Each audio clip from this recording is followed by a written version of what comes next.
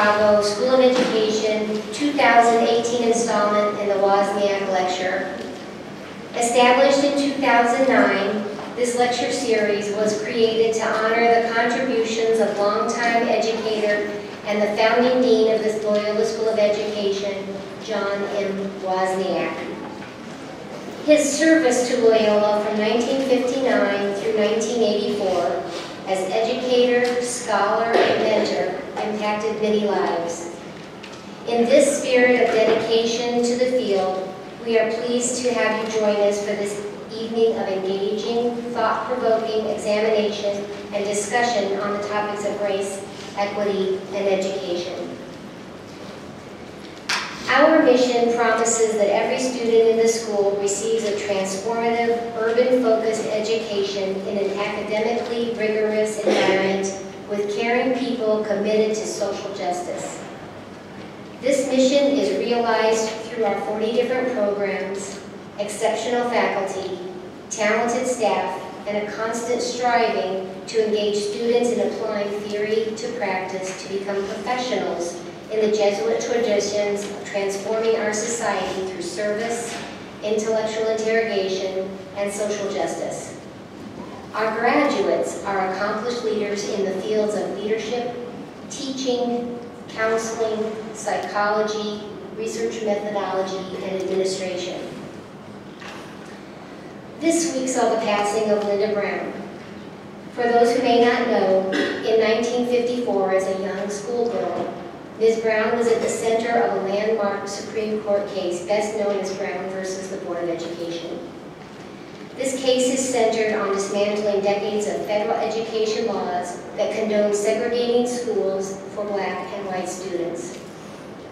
While 1954 may seem like ancient history, I think we can all agree that there is still work to be done to improve equity in education for all. This day is not just a reflection of the passion that founded the school nearly 50 years ago, but the bright light that burns in the hearts and the minds of our full membership. As we turn our attention to our invited lecturer, Dr. Amanda Lewis, I thank you all for joining us as education professionals who are actively engaged in living the mission of social justice through education. Thank you.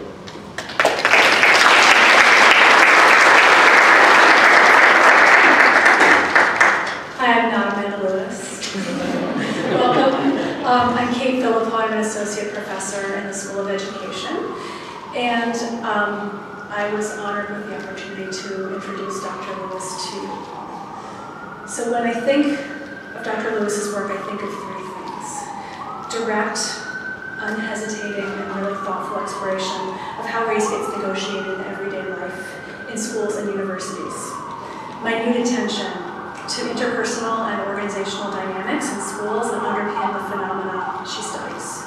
And writing that is clear and intellectually rigorous, like it's pulling us in and asking us to think the very best we can possibly think. Her work has found its way into my own courses on the sociology of education, race and schooling in the United States, and qualitative research methods. When it came time to nominate speakers for this year's Wozniak Lecture, I knew exactly whom I hoped to invite, and here we are. It then came as no surprise to me that my colleagues selected her to join us this evening. Dr. Lewis is a local and national leader in and beyond intellectual circles. She's a professor of African American Studies and Sociology at the University of Illinois at Chicago. And she's the author of two seminal books, Race in the Schoolyard, Negotiating the Color Line in Classrooms and Communities, and with John Diamond, the book, Despite the Best Intentions, Why Racial Inequality Persists in Good Schools. Dr. Lewis also co-edited the books The Changing Terrain of Race and Ethnicity and Challenging Racism in Higher Education, Promoting Justice. Her research has appeared in a number of academic journals, including Sociological Theory, the American Educational Research Journal, American Behavioral Scientist, Race and Society, the Du Bois Review, and Anthropology and Education Quarterly. Dr. Lewis also exercises her leadership through the direction of the Institute for Research on Race and Public Policy at UIC. IRRPP, and I was informed there isn't a shorter way to pronounce that they've come up with yet, is an organization that facilitates policy-relevant research on matters of race, ethnicity, racism, and public policy. The Institute also assists with the recruitment and development of faculty and students of color at UIC, develops partnerships around policies and initiatives of advancement for communities of color. IRRPP conducts workshops for educators on advancing racial justice, prepares students and faculty to engage policy in their research on race, supports research on current and historical effects of race and racism in our city and in our country, and hosts a monthly interdisciplinary workshop of new and in-progress research on race, ethnicity, and public policy. I was so impressed, I joined a listserv, so I know all about what's going on over there. Today, if you've been with us before now, a couple of the things that we've learned from Dr. Lewis are about the thoughtfulness with which she approaches her research with educators and young people around matters of race and equity. We've gotten from her the big picture of the important racial equity work that's being done by students and educators at Jenner Elementary, Ogden International School, and Evanston Township High School. I also have word that a few of our students have gotten some excellent career advice from her today. Whether they want it or not. Whether they want it or not. It wasn't coming from me. In short, you have before you a compassionate, unquestionably relevant, and exceedingly talented scholar who has agreed to help us learn and grow this evening. Let's give it up for Dr. Amanda Lewis.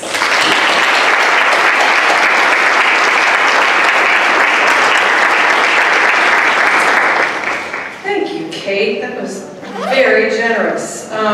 Before I say anything else, I also want to thank what I now understand to be the committee, which is the group of people involved in planning all this, including Dean David Slavsky, Assistant Dean Nancy Wilbur, and everybody else. We had a lovely lunch today. It's big thanks to Bree Castro, who marshaled me around today and got some unrequested advice as part of the bargain. Hopefully it'll be moderately helpful. Or they can ignore it. Okay, so I'm going to use this event this evening to work through a bunch of ideas I've been struggling with for the last 20 years. I feel like none of the ideas ever go away. We're still kind of working through them all the time. I wanted to start by telling a little story about how I got into doing this work.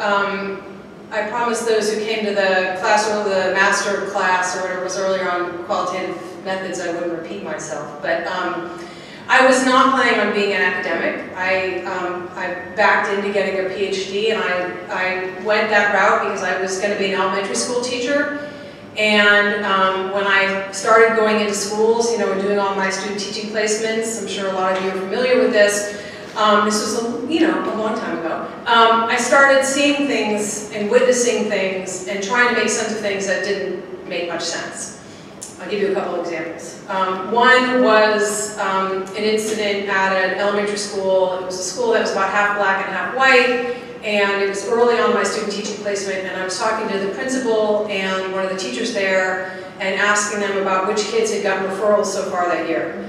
I wanted to know, as a new teacher, you always want to know who might give you a hard time, and trying to map out the class. And long story short, they were talking about how referrals were down for the year, and they were feeling good about that. And then when I asked who in the third grade classroom I was in, they named all and only the African American boys in the class. And what was noteworthy at that moment was not only that they didn't notice that this seemed like a success to them, but also that this was a class in which those African American boys couldn't have been more different. There was Kenny, who was a lively, super bright, really engaged star of the class. There was Anthony, who had an IEP for some emotional challenges and was regularly doing his own thing, no matter what was going on in class. There was this Moses, who all he ever did was read. Even at recess, he would be sitting in a corner reading, and I couldn't understand at that moment what Moses possibly could have done to get referred to the classroom.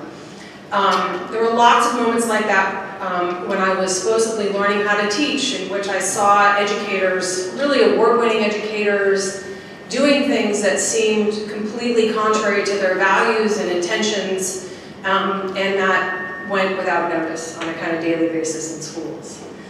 Another moment for me was when I was in a public school in Oakland, and this was a teaching placement where I was supposed to learn something about bilingual education. It was a sheltered Spanish class, so it was a class that was supposed to be primarily students who had Spanish as their first language, and it was a class that was half African American. There was about a third of Southeast Asian immigrant kids. Maybe 2 or 3 Latino kids. It was just all over the place. And trying to figure out what, so I prepared these lessons that were supposed to be with one, and this other thing was going on, and why was this happening? Oakland Unified School District lost their bilingual federal compliance soon thereafter, but there were these clearly big structural dysfunctions that were shaping school life that I was trying to make sense of. And third, and there are many I could narrate, tell me if that buzzing with the microphone gets too annoying, was just how vastly different the resources the schools I was in had. So here again, as a new teacher trying to navigate the system and trying to make sense of what it means that we are offering kids such vastly different opportunities to learn, I did what I thought a good graduate student at the time did, which was I went to try to find things to read to explain all this to me. And in fact, couldn't find what I needed. And that was why, with some really hard nudging from some people I was taking classes at the time, led me to go and have this other career. At the time, I was mostly just frustrated and infuriated by what I saw, and now I think hopefully most of the time I remain infuriated, but I have a better sense of what happened and what was going on, and hopefully by the end of this conversation tonight, we'll all sort of be down that road. So, here are the big takeaways that I've learned over the last 20 years. I'm going to summarize them all in the next, how long do you want me to talk? Hopefully I won't talk for more than 40 minutes, and then we can have a conversation. So one of the things that I've been obsessing with about is how so many of the racial patterns we see in school, I promise there's like 40 other slides, but I haven't even gotten them. They won't all be this long. So many of the racial patterns we see in schools today are similar to the ones we might have seen 20 or 30 or 40 years ago, and how important it is to understand what the mechanisms are now today that produce those realities, and how they're different from what came before. But it is also hugely important, and I will probably make this point 3 times, to recognize that those patterns have always been there. So the mechanisms might be the same, but there was never any point in our history in which we said, oh yeah, we've had this long history of using schools as way for mechanisms for social control and ways to reproduce hierarchy, and we did all that stuff. And now we're going to stop, and we're going to make sure everybody has the same educational opportunities and start a whole new thing, right? That moment never happened. We are a constantly evolving system, and we have to remember our historical roots, partly because you can't understand some of the things today we see, like why are schools still organized on farm calendars and that sort of thing, without thinking about that long history. Anyway. So why does race matter in the classrooms? Here are some of the takeaways, and then I promise to get into it. One, how racism works today is not the same as how it worked in the past. It is often subtle, not so much maybe now as maybe a couple years ago. There's some fluctuations we need to attend to. But it is often unintentional, and especially in schools, it remains consequential. I understand that the kind of pervasive racial dynamics we're going to be talking about today are often hard to address because of how people make sense of